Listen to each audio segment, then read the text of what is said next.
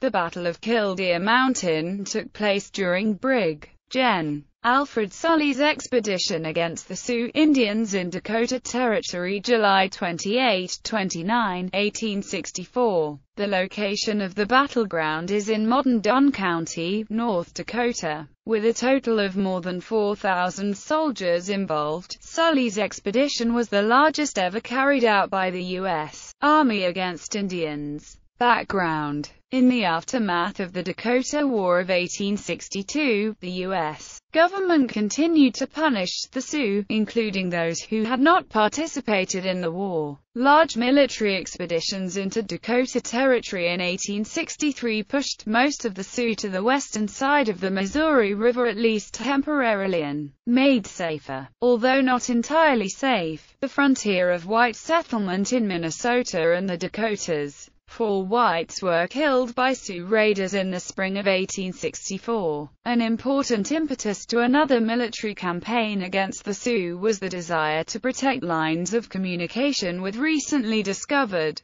gold fields in Montana and Idaho. The lifeline for the American gold miners were steamboats plying the Missouri River through the heart of Sioux territory. During the winter of 1863 to 1864, Sully's superior, Major General John Pope, ordered Sully to establish several forts along the Missouri River and in the eastern Dakotas to secure the communication routes to the goldfields and to eliminate the Sioux threat to the settlers east of the Missouri River. Sully's 1st Brigade, consisting of up to 1,700 men, followed the Missouri River from its starting point at Sioux City, Iowa. The 2nd Brigade, with about 1,550 men, would march overland from Fort Ridgely in Minnesota. On the march up the Missouri, the Sioux killed 1 soldier and wounded another. The 3 Sioux perpetrators were caught, killed, and decapitated.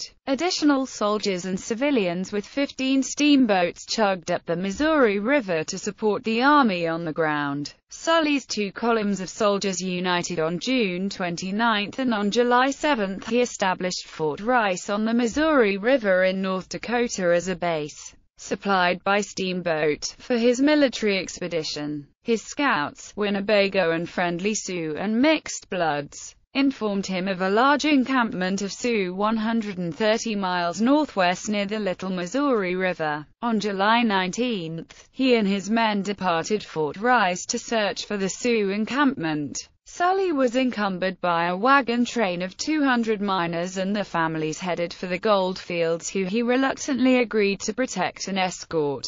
Sully's scouts reported 1,500 to 1,800 teepees in the Sioux encampment. Sully believed he would be faced by 5,000 to 6,000 warriors. The Sioux later claimed they had 1,600 warriors in the battle, likely closer to the truth with the calculation of 1 to 2 adult males per teepee. The Sioux in the encampment consisted mostly of Lakota from the Hunkpapa, Sifasapa, Miniconjou, and Sanzart bands, plus Yanktonese, and a few Santees. The Sioux were mostly armed only with bows and arrows, and a few short-range muskets and shotguns. Many of the Sioux, especially the Tetons, had not been hostile to the U.S. before this encounter. Sully, after leaving men at Fort Rice and to guard the emigrants, had 2,200 men for the attack. He also had 2 artillery batteries with 8 howitzers.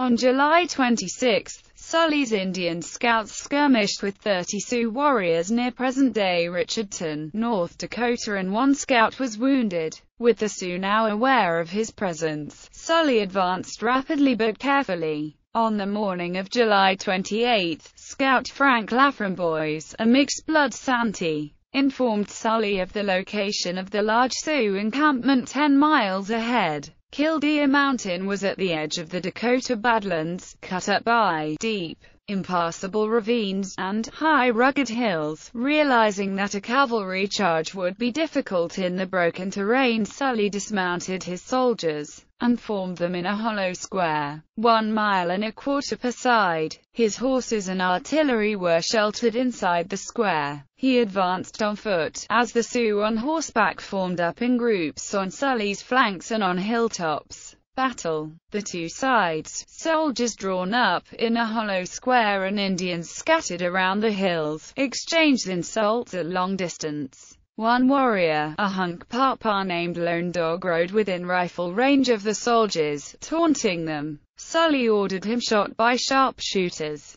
Accounts differ as to whether Lone Dog was killed or unscathed. With the first shots fired at Lone Dog, the soldiers advanced with a skirmish line and the Sioux darted at the flanks of the army, seeking weak spots. Artillery fire discouraged the Sioux from congregating in large numbers. An Indian thrust at Sully's rear was broken up by an artillery shell that felled several of the warriors. Sully's square of soldiers advanced steadily. The Sioux quickly realized that they could not hope to turn the soldiers back, and they shifted their focus to packing up their teepees and equipment, and protecting the flight of their women and children. Attempting to halt Sully's advance, the Sioux mounted charges on his right and left flanks, the Yanktonais and Santee attacking on the right and the Teton on his left. Major Alfred B. Brackett and his Minnesota battalion on the right mounted their horses and launched a counter-charge, supported by artillery. He scattered the Indians after close quarters fighting with sabers and pistols.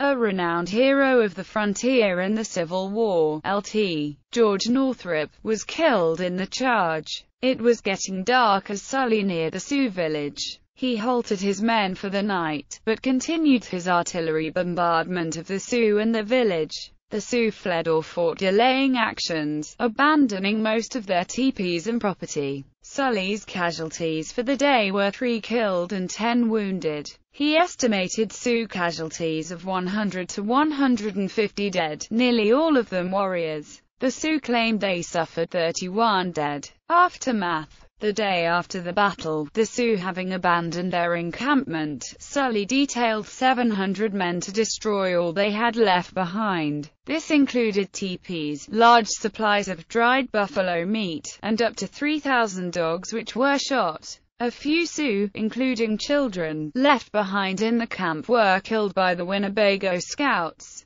Most of the Sioux scattered through the Dakota Badlands to the west of Killdeer Mountain, but some remained near Sully. Several Sioux on a hilltop waved a white flag requesting talks, but they were fired on by soldiers and fled. That night 2 of Sully's picket guards were killed and 1 wounded by a Sioux war party. Another soldier was killed by guards when he was mistaken for an Indian. Although running short of rations, Sully decided to continue his pursuit of the Sioux. A Blackfoot scout said he knew a route through the Badlands passable by Sully's wagon train. After 2 days' rest, Sully and his men plunged into the unknown terrain ahead. The Sioux would harass their passage in the Battle of the Badlands. Opposing forces. United States Department of the Northwest. MG John Pope Native American Killdeer Mountain Battlefield State Historic Site. Killdeer Mountain Battlefield State Historic Site marks part of the battlefield site and is protected by the State Historical Society of North Dakota.